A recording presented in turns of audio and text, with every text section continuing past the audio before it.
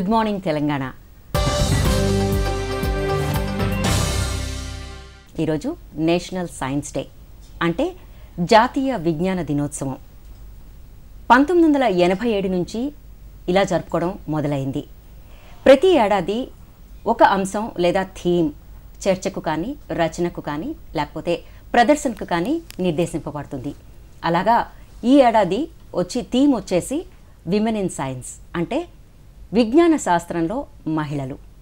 So ఈ విషయంగా మనతో మాట్లాడడానికి మన స్టూడియోకి ఈరోజు మనం ఆహ్వానించాము డాక్టర్ కె యమునా రాణి గారిని.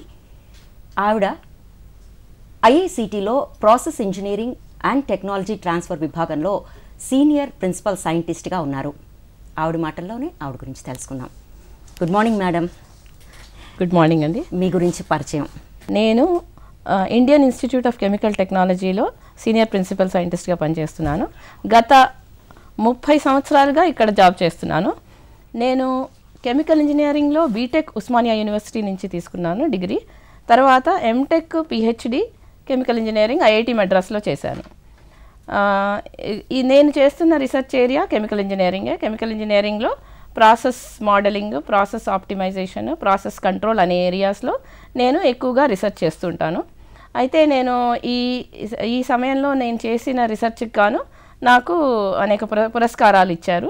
CSIR యంగ్ సైంటిస్ట్ అవార్డు, అలాగే ఈ మధ్య తెలంగాణ అకాడమీ ఆఫ్ సైన్సెస్లో ఫెలోగా ఎలెక్ట్ అయ్యాను. ఈ పొజిషన్లో ఉండడానికి నాకు మా తల్లిదండ్రుల బ్లెస్సింగ్స్, ఎంకరేజ్మెంట్ చాలా కారణమయ్యాయి. నేను ఈ మాత్రం అచీవ్ చేసినందుకు వారే కారణం అని నేను అనుకుంటున్నాను. ఇంత అనుభవం ఉన్న మీరు అసలు నిత్య జీవితంలో సైన్స్ పాత్ర ఎంత, దీని గురించి కొంచెం చెప్తారండి. సైన్స్ అనేది మన నిత్య జీవితంలో సైన్స్ అన్నది తప్పనిసరిగా ఒక పాత్ర వహిస్తుంది, ఒక రోల్ ఉంటుంది, ప్రతి చిన్న విషయంలోనూ ఉంటుంది. సో దాని రోల్ ఎంత, అసలు మనకి దాని అవసరం ఎంత? అసలు మనం చేసే ప్రతి కార్యక్రమంలోనూ, మనం నడిచే ప్రతి అడుగులోనూ సైన్స్ కనిపిస్తూనే ఉంటుంది. పొద్దున్న లేచి మనం వాడే టూత్పేస్ట్, అలాగే సబ్బులు, మన డిటర్జెంట్లు, తర్వాత వంట సామాన్లో యూస్ చేసే పదార్థాలు, ఏ పదార్థం అయినా కూడా మనకి సైన్స్ ద్వారా చేయబడినదే. అలాగే మనం వాడే పరికరాలు, ఫ్యాన్లు, లైట్లు, టీవీ, అలాగే మొబైల్ ఫోను, కంప్యూటర్లు, ఇవన్నీ కూడా మనం సైన్స్ ద్వారా ఆవిష్కరింపబడినవే, సైన్స్ ద్వారా మ్యానుఫ్యాక్చర్ చేయబడినవే. అలాగే మనం వాడే మందులు, హాస్పిటల్స్లో ట్రీట్మెంట్స్, ఇవన్నీ కూడా మనకి సైన్స్ ద్వారానే చేస్తూ ఉంటారు. సైన్స్ వల్ల వచ్చిన బెనిఫిట్స్, మనకి దానివల్ల వచ్చిన ప్రొడక్ట్స్, ఉపయోగాలు.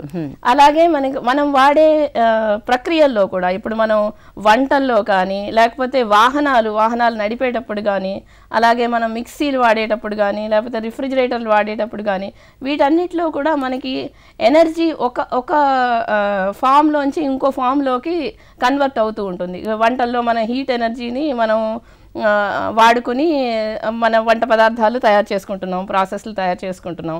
అట్లాగే వాహనాలు నడిపేటప్పుడు ఫ్యూయల్ని బర్న్ చేస్తూ దాని నుంచి మనం ఎలక్ట్రికల్ ఎనర్జీ చేసుకుంటున్నాం.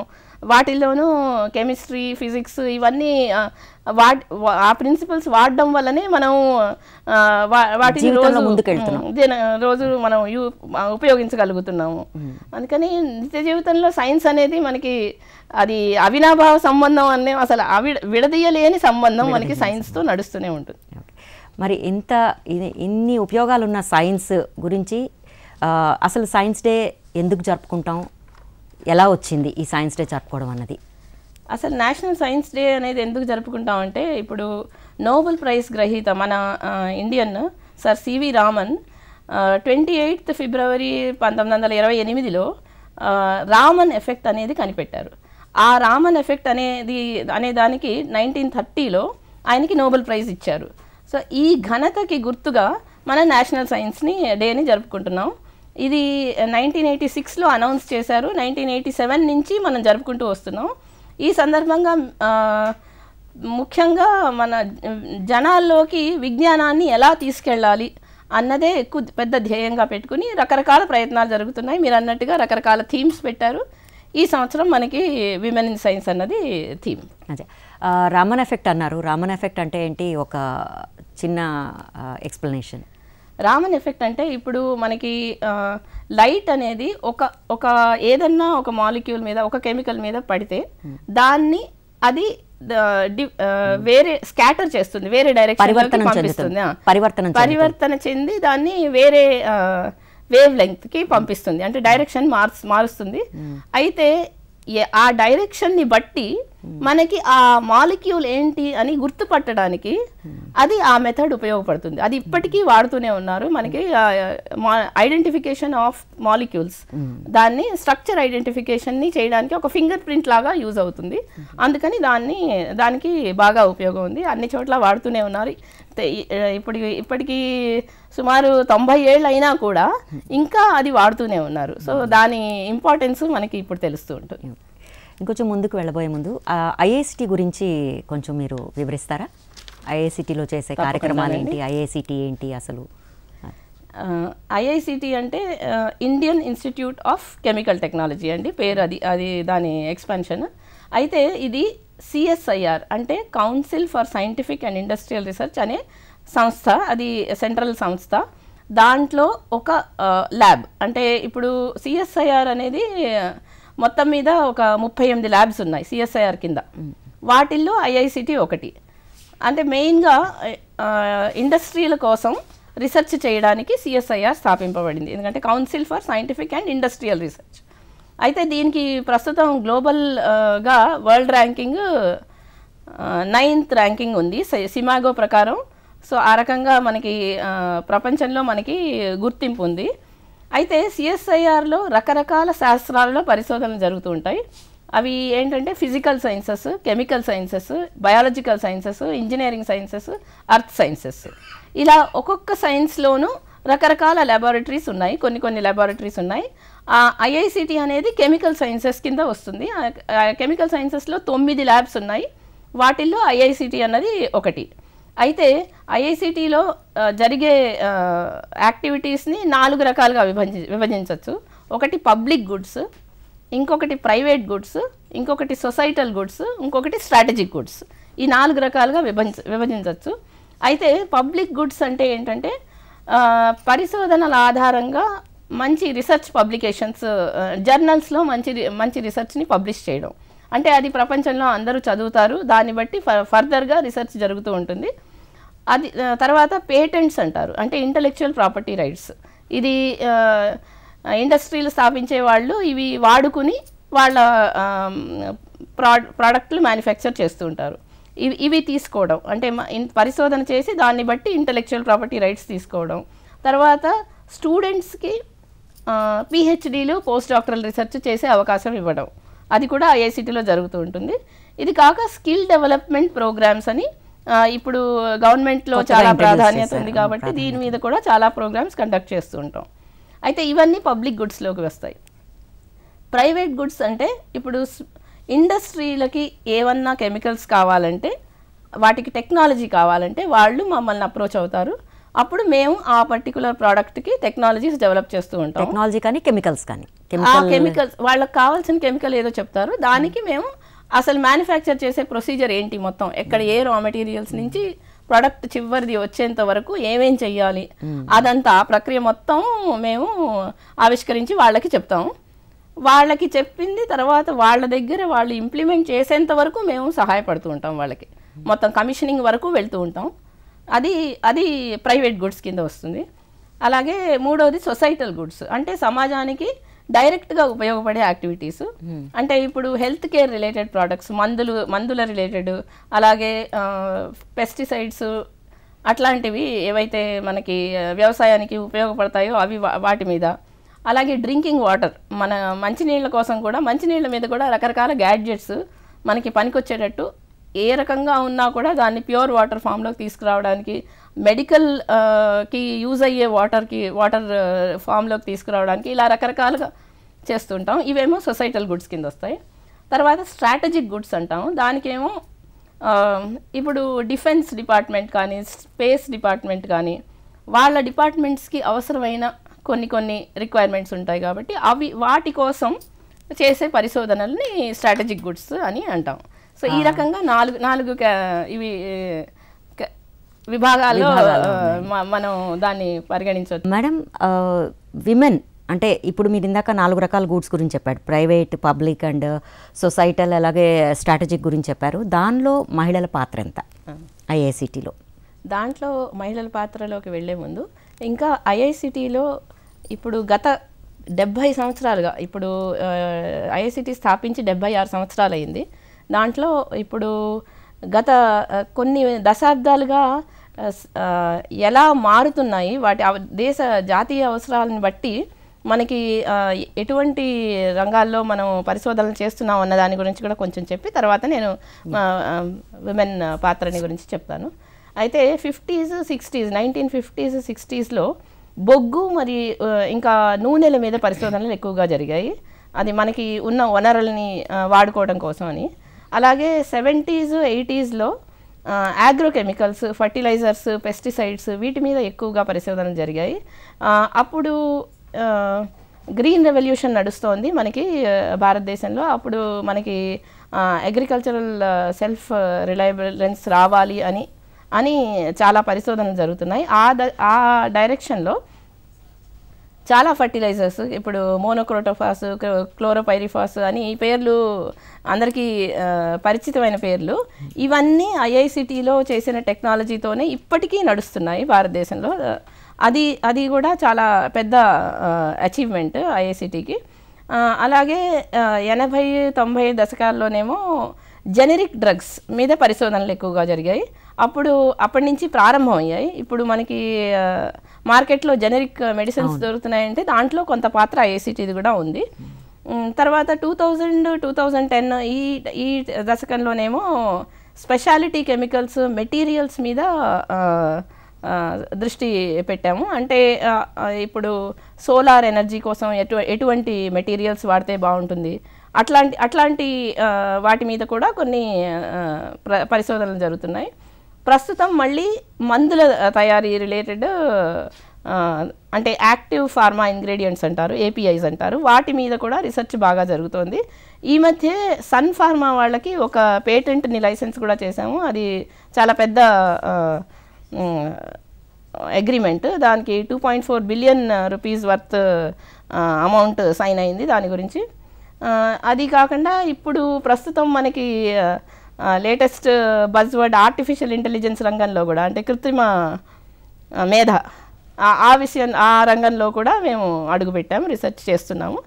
అండ్ ఐఐసిటీలో ఇవన్నీ ఏరియాస్లో రీసెర్చ్ నడుస్తుంది. ఆర్టిఫిషియల్ ఇంటెలిజెన్స్లో దీని రోల్ ఎలా ఉంటుంది మేడం? అంటే ఇప్పుడు ఆర్టిఫిషియల్ ఇంటెలిజెన్స్ని కెమికల్ ప్రాసెస్లో వాడచ్చు, అలాగే ఒక ప్రోడక్ట్ డెవలప్మెంట్లో వాడచ్చు. అంటే మనకి ఒక పర్టికులర్ పర్ఫార్మెన్స్ ఉన్న ప్రోడక్ట్ కావాలి అంటే, ఇప్పుడు ఒక క్యాటలిస్ట్ కావాలి, లేకపోతే ఇప్పుడు ఇందాక అన్నట్టుగా సోలార్ ఎనర్జీకి యూజ్ అయ్యే మెటీరియల్ కావాలి అంటే దానికి ఏమేమి అందులో భాగం అవ్వాలి అన్నది తెలుసుకోవడానికి ఆర్టిఫిషియల్ ఇంటెలిజెన్స్ని వాడచ్చు. ఇప్పుడు మనం ఆర్టిఫిషియల్ ఇంటెలిజెన్స్ బేసిస్ మీద డ్రైవర్లెస్ కార్స్ ఇట్లాంటివన్నీ వస్తున్నాయి, ఆల్మోస్ట్ అన్ని ఆర్టిఫిషియల్ ఇంటెలిజెన్స్ నడుస్తున్నాయి. అందుకని కెమిస్ట్రీలో, కెమికల్ ఇంజనీరింగ్లో ఆర్టిఫిషియల్ ఇంటెలిజెన్స్ని ఎలా వాడాలి అన్న దాని మీద మేము పరిశోధనలు చేస్తున్నాము. దాంట్లో పబ్లికేషన్స్ కూడా బాగా చేసాము. ఇప్పుడు ప్రోడక్ట్స్ దాని మీద ఎటువంటి పరికరాలు డెవలప్ చేయాలి అన్న దాని దృష్టిలో ప్రస్తుతం మేము వర్క్ చేస్తున్నాం. ఓకే, మరి మహిళల పాత్ర ఎంత ఇందులో? అది ఇప్పుడు ఐఐసిటీలో మా దగ్గర 160 మంది సైంటిస్టులు ఉన్నారు. వాళ్ళల్లో ఒక 20% మహిళా శాస్త్రవేత్తలు అనుకోవచ్చు, దగ్గర 20%. అలాగే ఇప్పుడు విద్యార్థులు జాయిన్ అవుతూ ఉంటారు మా దగ్గర పిహెచ్డీలు చేయడానికి. వాళ్ళల్లో కూడా ప్రతి సంవత్సరం కొద్దిగా మహిళా విద్యార్థినుల సంఖ్య పెరుగుతోంది. అంటే విద్యార్థులతో కంపేర్ చేస్తే విద్యార్థినుల సంఖ్య రిలేటివ్గా పెరుగుతోంది. సో ఆ రకంగా కూడా మహిళల ఇంపార్టెన్స్, ప్రాధాన్యత పెరుగుతోంది. ఒక చిన్న డౌట్ ఉంది, అసలు ఏ రంగంలో, అంటే ఏం చదివిన వాళ్ళు ఎలిజిబిలిటీ ఉంటుంది ఐఐసిటీలోకి? ఐఐసిటీలో కెమిస్ట్రీ, కెమికల్ ఇంజనీరింగ్, కెమిస్ట్రీ అంటే రకరకాల కెమిస్ట్రీలు ఉంటాయి. వాటి బీఎస్సీ కెమిస్ట్రీ కూడా, బీఎస్సీ కెమిస్ట్రీ అంటే కొంచెం తక్కువ, ఎందుకంటే పరిశోధనలు చేయడానికి కనీసం ఎంఎస్సీ అన్న ఉండాలి, ఎంఎస్సీ అన్న ఉండాలి. తర్వాత ఎంఎస్సీ అయిన తర్వాత జేఆర్ఎఫ్, నేను ఆ పిహెచ్డిలో ఎలా చేయాలి అన్న దాని గురించి కూడా చెప్తాను. దాని గురించి చెప్తే వాళ్ళు ఎంఎస్సి అది చేసిన వాళ్ళు దీనికి అర్హులవుతారు. అయితే ఐఐసిటీలో దగ్గర దగ్గర 10 డిపార్ట్మెంట్లు ఉన్నాయి. వాటిల్లో 3కి హెడ్గా మహిళలు ఉన్నారు. సో అది కూడా మహిళలకి ప్రాధాన్యత ఎంత ఇస్తున్నారు అన్నదాన్ని చూపిస్తూ ఉంటుంది. అలాగే అడ్మినిస్ట్రేషన్ ఫైనాన్స్లో కూడా మహిళలు లీడ్ చేస్తున్నారు మా దగ్గర. అంటే controller of administration, controller of finance and accounts, వీటిగా కూడా మా దగ్గర మహిళలు ఉన్నారు. సో మహిళలకి ఐఐసిటీలో ప్రాధాన్యత బాగానే ఉందని చూపించడానికి అలాగే ఉంది. అయితే అది కాక ఐఐసిటీలో ప్రతి సంవత్సరం ఉత్తమ మహిళా శాస్త్రవేత్త అంటే బెస్ట్ ఉమెన్ సైంటిస్ట్గా ఒక పురస్కారం ఇస్తారు. సో జరుగుతున్న పరిశోధనలన్నీ పరిశీలించి వాటిలోంచి ఉత్తమ పురస్కారం అంటే మహిళలలో ఎవరు అత్యంత ఎక్కువ కాంట్రిబ్యూట్ చేశారు అన్న దాని బేసిస్ మీద వాళ్ళకి పురస్కారం ఇస్తారు. ఇది కాక department of science and technology వాళ్ళు కొన్ని మహిళల కోసం విడిగా కొన్ని స్కీమ్స్ ఏర్పాటు చేశారు.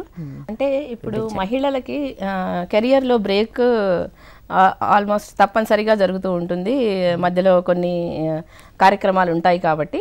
అయితే అటువంటి వాళ్ళకి ప్రోత్సాహంగా department of science and technology వారు కొన్ని స్కీమ్స్ పెట్టారు. అయితే వాటిల్లో అది పరిశోధన మహిళలకి పరిశోధనలు చేయడానికి ఆ స్కీమ్స్ ఉపయోగపడతాయి. వాటికి మెంటర్స్గా ఐఐసిటీ శాస్త్రవేత్తలు కూడా ఉంటారు.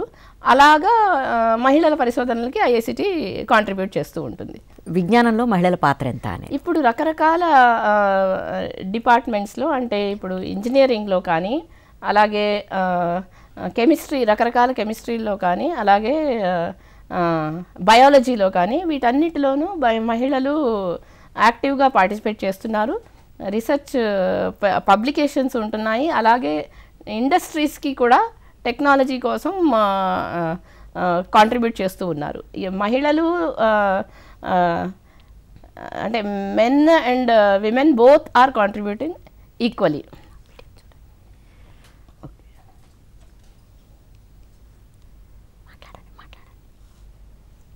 సో ఐఐసిటీలో జరుగుతున్న ఇతర కార్యక్రమాల గురించి మీరు ఇప్పుడు చూడొచ్చు. మీరు ఆ ల్యాబొరేటరీలో జరిగే యాక్టివిటీస్ అవి మీరు కొంచెం వివరించండి మేడం. సో ఓకే, మా దగ్గర ఉన్న ఫెసిలిటీస్ అట్లాగే జరుగుతున్న కార్యక్రమాల గురించి మీరు చూస్తున్నారు. ప్రస్తుతం ఎన్ఎంఆర్ అటువంటి అంటే అనాలిటికల్ ఫెసిలిటీస్, అంటే ఐఐసిటీలో ఉన్న అనాలిసిస్ కోసం యూజ్ చేసే ఫెసిలిటీస్ అవి చూస్తున్నారు. మీరు చూస్తున్నది స్టూడెంట్స్ అందరూ రీసెర్చ్ చేస్తున్నప్పుడు, పరిశోధనలు చేస్తున్నప్పుడు ఎలా అన్ని ఎక్విప్మెంట్ వాడుతున్నారు అన్నది చూస్తున్నారు.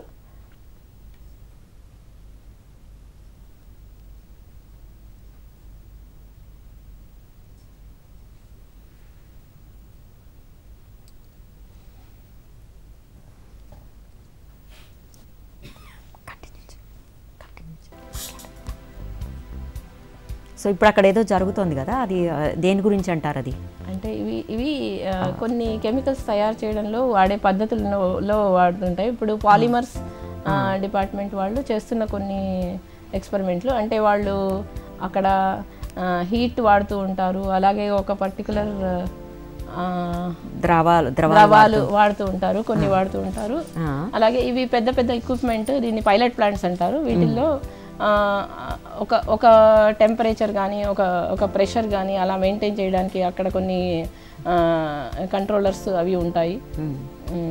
ఏదైతే మీరు ప్రైవేట్ పబ్లిక్ సొసైటల్ స్ట్రాటజిక్ అని చెప్పారో అవన్నీ ఇందులో కనిపిస్తున్నాయి మేడం. అవన్నీ ఇందులో. సో అంటే పేటెంట్స్ అనేవి హెల్త్ కేర్ గురించి, పెస్టిసైడ్స్ గురించి, వాటర్ గురించి చెప్పారు. అలాగే కొన్ని ప్రైవేట్ పరంగా మీరు ఆర్గనైజేషన్స్ ఆర్ కంపెనీస్ కానీ ఏవి కెమికల్స్ కావాలని వాళ్ళు అనుకుంటారో సో వాటి గురించి అన్ని పరిశోధనలు జరుగుతున్న తీరు కనిపిస్తోంది. ఓకే,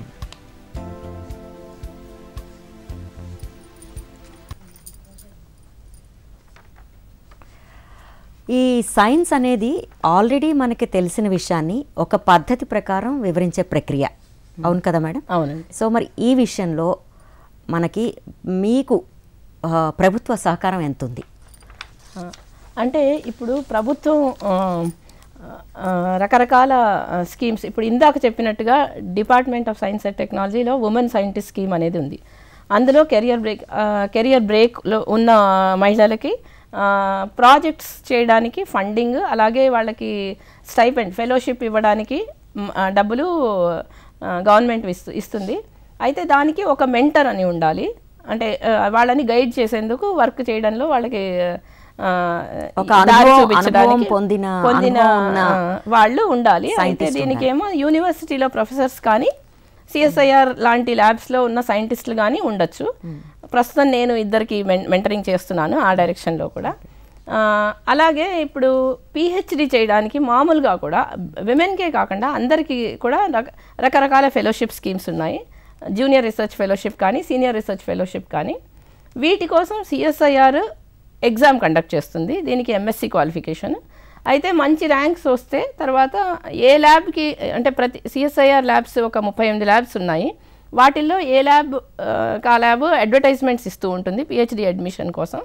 ఆ ఎగ్జామ్లో క్వాలిఫై అయిన వాళ్ళు దానికి అప్లై చేసుకుంటే వాళ్ళకి ఇంటర్వ్యూ ద్వారా పిహెచ్డి అడ్మిషన్ ఉంటుంది. సో పిహెచ్డి చేసుకోవచ్చు అక్కడ ఐఐసిటీలో ఉన్న సైంటిస్టులతో. అలాగే ఎంటెక్ క్వాలిఫికేషన్, అంటే ఇంజనీరింగ్ స్ట్రీమ్లో ఎంటెక్ క్వాలిఫికేషన్ ఉన్న వాళ్ళు డైరెక్ట్గా సీనియర్ రీసెర్చ్ ఫెలోషిప్కి అప్లై చేసుకోవచ్చు. దీనికి ఒక గైడ్ని సెలెక్ట్ చేసుకున్న తర్వాత ఇంటర్వ్యూ ద్వారా వాళ్ళు సెలెక్ట్ అవుతారు ఫెలోషిప్కి డైరెక్ట్గా. అయితే ఇది కాక ఇంకొక స్కీమ్ ఉంది, దీని పేరు గేట్ జేఆర్ఎఫ్ అంటారు. అంటే బీటెక్ స్టూడెంట్స్కి గేట్ ఎగ్జామ్ అందరికీ తెలిసిందే. అయితే జనరల్గా ఎంటెక్ అడ్మిషన్ కోసం, కొన్ని ఉద్యోగాల కోసం వాడుతూ ఉంటారు ప్రస్తుతం. అయితే అదే గేట్ ద్వారా గేట్ జేఆర్ఎఫ్ అనే స్కీమ్లో బీటెక్ క్వాలిఫికేషన్తోనే డైరెక్ట్గా పిహెచ్డి చేయడానికి ఐఐసిటీలో అవకాశం ఉంది. అలాగే ఇతర సిఎస్ఐఆర్ ల్యాబ్స్లో కూడా అవకాశం ఉంది. సో ఒక మంచి గేట్ స్కోర్ వస్తే అప్పుడు అడ్వర్టైజ్మెంట్ వచ్చినప్పుడు వాళ్ళు అప్లై చేసుకుని వాళ్ళు డైరెక్ట్గా ఇంటర్వ్యూ ద్వారా అడ్మిషన్ పొందొచ్చు. సో దాంట్లో కూడా వాళ్ళు రీసెర్చ్ చేసే అవకాశం ఉంటుంది. ఓకే, ఇప్పుడు మనం ఇందాక ప్రభుత్వ సహకారం ఎంత అని అడిగాం కదా, ఆ సహకారం సరిపోతుందా మీకు? అంటే ఇప్పుడు ప్రభుత్వ సహకారం అంటే ఇప్పుడు నేను చెప్పింది ఇండివిజువల్గా ఉండే స్కీమ్స్ గురించి. అలాగే మామూలుగా ఇప్పుడు రీసెర్చ్ కోసం ప్రభుత్వం నడిపించే సంస్థలు ఉన్నాయి. ఇప్పుడు నేను సిఎస్ఐఆర్ గురించి చెప్పాను, అది కాక ఐసిఏఆర్ ఉంది, ఐసిఎంఆర్ ఉంది, అంటే Indian council for agricultural research, medical research, అలాగే డిఆర్డిఓ, ఇస్రో, ఇలాంటి సంస్థలు చాలా ఉన్నాయి. ఈ సంస్థల్లో వివిధ రంగాల్లో రీసెర్చ్ చేస్తూ ఉంటారు. సో వాటికి ప్రభుత్వం కేటాయించే బడ్జెట్ సైన్స్ అండ్ టెక్నాలజీకి ఇస్తున్న బడ్జెట్ కిందే వస్తుంది.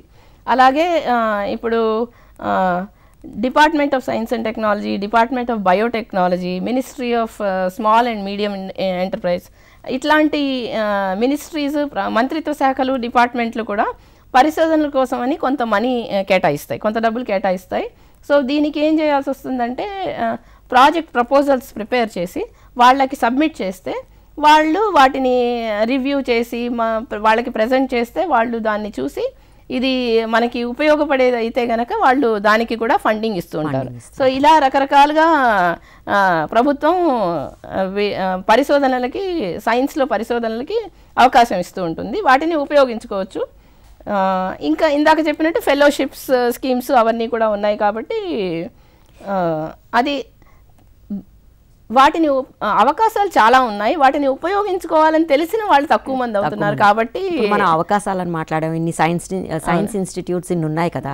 ఈరోజు నేషనల్ సైన్స్ డే సందర్భంగా మామూలు సామాన్య ప్రజానికానికి లేకపోతే రెగ్యులర్ వాళ్ళకి మీరేమైనా ఇన్స్టిట్యూట్స్లోకి అలౌ చేసి అవన్నీ చూపించే, ప్రదర్శించే కార్యక్రమాలు ఏమైనా ఉంటాయండి ఈరోజు?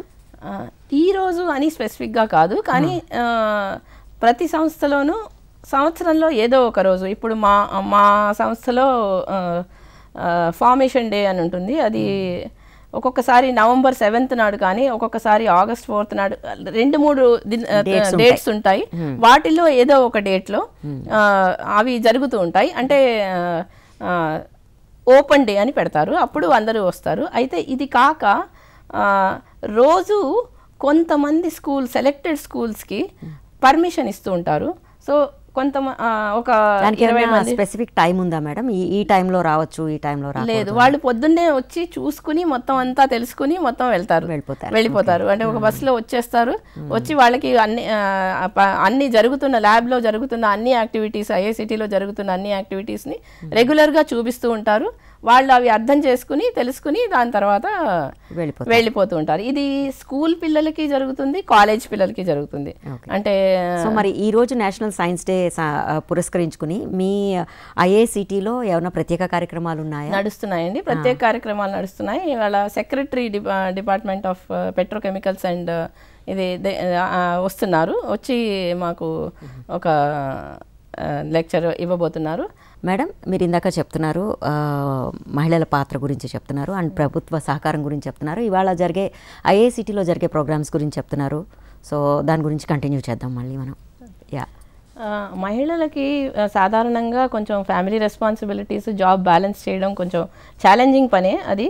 అయినా కూడా ఇప్పుడు కొన్ని ఫెసిలిటీస్ కొన్ని అడిషనల్గా ఐఐసిటీలోనే కాదు చాలా చోట్ల ఇస్తూ ఉంటారు. ఇది క్రెష్ ఫెసిలిటీ ఒకటి, దానివల్ల మహిళలకి ఉపయోగం ఉంటుంది, వాళ్ళు కొంచెం నిశ్చింతతో చేసుకోగలుగుతారు వాళ్ళ రీసెర్చ్. అలాగే చైల్డ్ కేర్ లీవ్ అని ఒక కొత్తగా స్టార్ట్ చేశారు లాస్ట్ కొన్ని సంవత్సరాల క్రితం. దీంతో కూడా వాళ్ళు కావలసినప్పుడు వాళ్ళ స్వకార్యాలకి సమయం వినియోగించుకోవచ్చు, వాళ్ళకి ఆ రకంగా కొంత ఊరట లభిస్తుంది. ఇలాగే ఎంతైనా కూడా పట్టుదల కృషితోనే విజయం సాధించవచ్చు. అది లేకపోతే ఎవరైనా సరే మహిళలకి మరీ ఎక్కువగా అది అవసరం, అది ఉన్నప్పుడే వాళ్ళు ఎందులోనైనా విజయం సాధించగలరు. ఇది సో మనం ఐఐసిటీలో కార్యక్రమాల గురించి మాట్లాడుకుంటున్నాం ఇందాక. సో ఐఐసిటీలో ఇవాళ జరిగే కార్యక్రమాలు ఏంటి? ఐఐసిటీలో మాకు లెక్చర్స్ 2-3 లెక్చర్స్ అరేంజ్ చేశారు నేషనల్ సైన్స్ డే సందర్భంగా. అయితే మాకు రెగ్యులర్గా సైన్స్ డెవలప్మెంట్కి యాక్టివిటీస్ నడుస్తూనే ఉంటాయి కాబట్టి దీనికి ఇది కూడా ఒక భాగంగా అవుతుంది, కానీ దీనికోసం అని మరీ ప్రత్యేకంగా జరగాల్సిన అవసరం లేదు. కానీ కొన్ని లెక్చర్స్ అలాగే ప్రోగ్రామ్స్ ఉన్నాయి. అది కాకుండా ప్రస్తుతం అది అంటే ఈ రోజు ప్రత్యేకంగా ఈ రోజు పురస్కరించుకుని ఏమన్నా కొత్త ఆవిష్కరణ చేయడం, అంటే ఆవిష్కరణ అంటే ఇన్నోవేషన్ కనిపెట్టింది ఏదైనా ఇంట్రడ్యూస్ చేయడం కానీ, ఆల్రెడీ ఇన్నోవేట్ చేసింది పరిచయం చేయడం కానీ, అలాంటివి ఏమన్నా జరుగుతాయా ఇవాళ? కొత్తగా ఏమైనా ఉందా ఈ ఇయర్ మీరు అనుకుంటున్నది ఏదైనా ఉందా? అలాంటివి కూడా జరగచ్చు. నేను డీటెయిల్గా చెప్పలేను దాని గురించి, కానీ జరుగుతూ ఉంటాయి. అవి కూడా డిపార్ట్మెంట్కి సంబంధించి సీనియర్ కాబట్టి ఏమైనా షేర్ చేసుకోండి. ప్రస్తుతం నిన్న ఈరోజు మా ఐఐసిటీలో స్టూడెంట్స్ కోసం అని ఫెస్ట్ నడుస్తోంది. అంటే అది దాని పేరు సంయుక్త్ అని అంటారు. అయితే అది దీంట్లో సిఎస్ఐఆర్ నుంచి అనేక ల్యాబ్స్ నుంచి స్టూడెంట్స్ వచ్చి ఇక్కడ పార్టిసిపేట్ చేస్తూ ఉంటారు. ఈ సందర్భంగా సైన్స్ గురించి అలాగే సైన్స్ ఇతర విషయాలు, సైన్స్ కాని విషయాలు, కల్చరల్ ప్రోగ్రామ్స్, అలాగే లిటరరీ కార్యక్రమాలు అట్లాంటివి కూడా జరుగుతూ ఉంటాయి. సో వీటిని కూడా ఈ సైన్స్ డేకి దగ్గరలో జరుపుకుంటాం. సో దాన్ని కూడా సెలబ్రేట్ చేసుకోవడానికి ఒక అవకాశంగా వాడుకుంటూ ఉంటాం. సైన్స్ వాళ్ళందరూ కొంచెం జనరల్గా సీరియస్గా ఉంటారు మేడం, మరి కల్చరల్ ఫెస్ట్ అది వాళ్ళు ఏమాత్రం ఎంజాయ్ చేస్తారు? చాలా ఎంజాయ్ చేస్తారు. అది దాంట్లో మానవ సహజంగా ఉండే ఎంజాయ్మెంట్ ఎప్పుడు ఏ కార్యక్రమంలోనైనా అది సైంటిస్టులకైనా ఏంటంటే సైన్స్ రిలేటెడ్ కానీ లేకపోతే ఇన్నోవేటివ్ రీసెర్చ్ ఈ ఇన్స్టిట్యూట్స్ అన్నిట్లో ఏంటంటే కొంచెం సీరియస్నెస్ ఎక్కువ ఉంటుంది. లేదు, ఇప్పుడు మీరు ఈ రోజు కనుక మీరు మా ఆఫీస్లో చూస్తే అంత రంగోలీలు, తర్వాత పాటలు అవన్నీ జరుగుతున్నాయి. అందుకని అవన్నీ కూడా నిన్న ట్రెడిషనల్ డ్రెస్ డే, అందుకని అందరూ చీరలు, తర్వాత కుర్తా పైజామాలు ఇలాంటి దుస్తులు ధరించి స్టూడెంట్స్ అందరూ వస్తుంటే అది కొంచెం అందరికి కళ్ళకి ఉంటుంది, రిలాక్సింగ్ గా ఉంటుంది. అది అలాంటి వాటికి కూడా జరుగుతూ ఉంటాయి. కాకపోతే అప్పుడప్పుడు జరుగుతూ ఉంటాయి. ఇట్లాంటి అవకాశాలు వచ్చినప్పుడు చేస్తూ ఉంటారు ఇట్లాంటివి. సో ఇప్పుడు పిల్లలకు అందిస్తున్న శాస్త్రం ఏదైతే సైన్స్ ఉందో అది వాళ్ళలో ఏమాత్రం అవగాహన కల్పిస్తోంది, అది వాళ్ళకి ఎంతవరకు ఉపయోగపడుతోంది అసలు, లేకపోతే దాన్ని ఇంకా పెంపొందించాల్సిన అవసరం ఉందా, ఏ స్థాయిలో పెంపొందించాలి? పిల్లలకి చిన్నతనం నుంచి స్కూల్లో టీచర్స్ దాన్ని ముందుగా అవగాహన కలిగించాలండి. ఎందుకంటే ప్రాక్టికల్గా ఏదన్నా వాళ్ళు చూస్తేనే వాళ్ళకి అది ఎక్కువ అర్థం అవుతుంది. అది అర్థమైతే దాన్ని బట్టి దాని గురించి పూర్తిగా ఎక్స్ప్లెయిన్ చేస్తే అప్పుడు వాళ్ళకి ఇంట్రెస్ట్ క్రియేట్ అవుతుంది. అయితే నేను ఇంతకుముందు చెప్పినట్టుగానే ఐఐసిటీలో ఈ డైరెక్షన్లో కొంత పాత్ర పోషిస్తోంది. స్కూల్ నుంచి కాలేజ్ నుంచి పిల్లలు రెగ్యులర్గా ఐఐసిటీలో జరుగుతున్న పరిశోధనల గురించి తెలుసుకుంటూ ఉంటారు. మాకు స్టూడెంట్స్ రెగ్యులర్గా వస్తూ ఉంటారు. దానివల్ల వాళ్ళు ప్రజెంట్ డే రీసెర్చ్ గురించి వాళ్ళ ఐడియా పెంచుకుంటే వాళ్ళ ఇంట్రెస్ట్ ఏ డైరెక్షన్లో ఉన్నది అన్నది వాళ్ళు పెంచుకుంటూ ఉండొచ్చు. అలాగే ఐఐసిటీ నుంచి కూడా కొంతమంది సైంటిస్టులు, శాస్త్రవేత్తలు స్కూళ్ళకి, కాలేజీలకి వెళ్ళి లెక్చర్స్ ఇస్తూ ఉంటారు. అంటే ఇప్పుడు ప్రస్తుతం జరుగుతున్న రీసెర్చ్ కార్యక్రమాల గురించి, మనం చేస్తున్న అవగాహన కార్యక్రమాలు, అవేర్నెస్ ప్రోగ్రామ్స్, అవన్నీ వాటి వల్ల అంటే ఇండియాలో జరుగుతున్నది, అలాగే గ్లోబల్గా జరుగుతున్నవి రీసెర్చ్ కూడా, ఇంటర్నేషనల్గా కూడా జరుగుతున్న రీసెర్చ్ గురించి, అంటే ఏ ఏరియాస్ మనకి ప్రస్తుతం చాలా ఇంపార్టెంట్ అన్న వాటి గురించి కూడా చెప్తూ ఉంటారు. అందుకని అది ఐఐసిటీ సైంటిస్టులు చేస్తూ ఉంటారు. అలాగే రకరకాల సంస్థల వాళ్ళు కూడా ముందుకు వస్తే దానికి అది దోహదపడుతుంది. అలాగే మా దగ్గర స్కిల్ డెవలప్మెంట్ ప్రోగ్రామ్స్లో కాలేజ్ స్టూడెంట్స్ వాళ్ళ చదువు పూర్తయిన తర్వాత ఉద్యోగాల వేటలో ఉన్నప్పుడు వాళ్ళకి ఉద్యోగంలో చేయవలసిన కార్యక్రమాల గురించి వాళ్ళకి అవగాహన ఉండదు. సో కాలేజ్కిను ఉద్యోగానికి మధ్యలో బ్రిడ్జ్గా ఈ స్కిల్ డెవలప్మెంట్ కోర్సెస్ పెడుతున్నాము. మా దగ్గర వాళ్ళు వచ్చి నేర్చుకుంటారు. సో అందుకని అది కూడా వాళ్ళకి ఉద్యోగ అవకాశాలు, వ్యక్తిత్వ వికాస కార్యక్రమం, వ్యక్తిత్వ వికాసం అండ్ టెక్నికల్గా స్కిల్ డెవలప్మెంట్. అంటే ఇప్పుడు ఒక ఇన్స్ట్రుమెంట్ని ఎట్లా వాడాలి, దాని తర్వాత ఒక పర్టికులర్ కెమికల్ చెయ్యాలంటే, మ్యానుఫ్యాక్చర్ చేయాలంటే దాంట్లో ఉన్న సాధక బాధకాలు ఏంటి, అవన్నీ వాళ్ళకి హెల్ప్ చేస్తూ ఉంటాం. ఇన్ఫర్మాటిక్స్ అంటాం.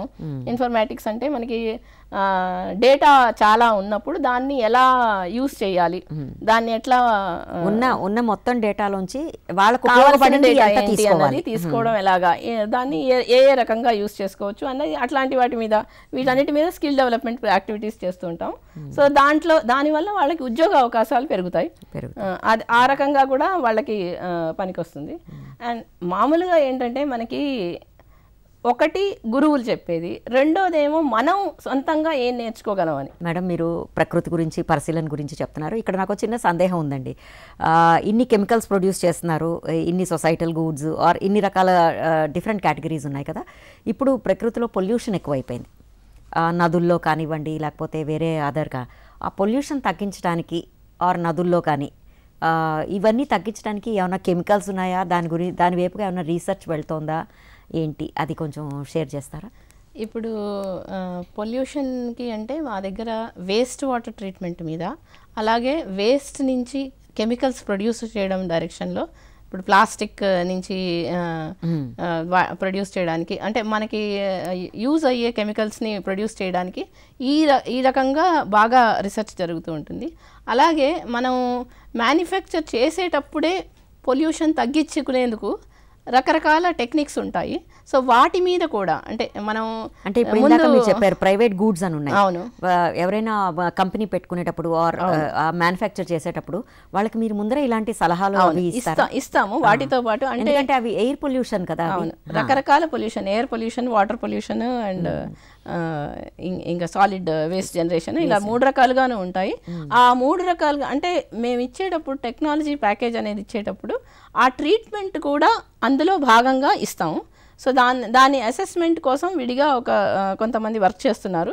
అంటే దాంట్లో ఎంత వేస్ట్ అవుతూ ఉంటుంది, అసలు యాటమ్ ఎఫిషియన్సీ అంటూ ఉంటాం. అంటే మనం వాడే స్టార్టింగ్ మెటీరియల్ నుంచి ఎండ్ ప్రోడక్ట్ వరకు ఎంత ఎఫిషియెంట్గా వాడుతున్నాము దాన్ని అన్న దాని మీద కూడా. అలాగే ఇప్పుడు కార్బన్ డైఆక్సైడ్ ఉన్న గ్లోబల్ వార్మింగ్ దానికి వస్తున్న వాటి మీద కూడా, అంటే వాటిని ఎట్లా కంటైన్ చేయాలి, దాన్ని ఎట్లా కంట్రోల్ చేయాలి అన్న దాన్ని బట్టి, అండ్ వాటిని ఎట్లా వాడుకోవాలి, యూస్ చేసుకోవాలి, దాన్ని మనకి యూస్ఫుల్ విధంగా ఎలా చేయాలి అన్న దాని మీద కూడా చాలా పరిశోధనలు జరుగుతున్నాయి. ఐఐసిటీలో పరిశోధనలు జరుగుతున్నాయి. వాటి గురించి అవగాహన కార్యక్రమాలు అవగాహన కార్యక్రమాలు కూడా అంటే ఇందాక కొంతవరకు మీరు చెప్పారు సైంటిస్టులు వెళ్ళి స్కూల్కి వెళ్ళి స్కూల్లో అవగాహన కార్యక్రమాలు చేస్తారు.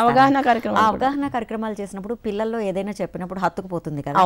సో పిల్లలకి ఏమన్నా చెప్పి వారి ద్వారా ఏమన్నా మార్పులు తీసుకొచ్చే అవగాహన కార్యక్రమాలు ఏమైనా కూడా జరుగుతూ ఉంటాయి, అప్పుడప్పుడు జరుగుతూ ఉంటాయి, పీరియాడిక్ గా జరుగుతూ ఉంటాయి. అలాగే మా దగ్గర కాన్ఫరెన్స్లు వాటిల్లో కూడా ఇట్లాంటి వాటి మీద పెద్ద ప్రముఖుల చేత లెక్చర్లు ఇప్పించి వాళ్ళు వచ్చి వాటి గురించి చెప్పినప్పుడు వేరే వాళ్ళు వచ్చి విన్నప్పుడు అవి కూడా బాగా హత్తుకుంటాయి వాళ్ళకి.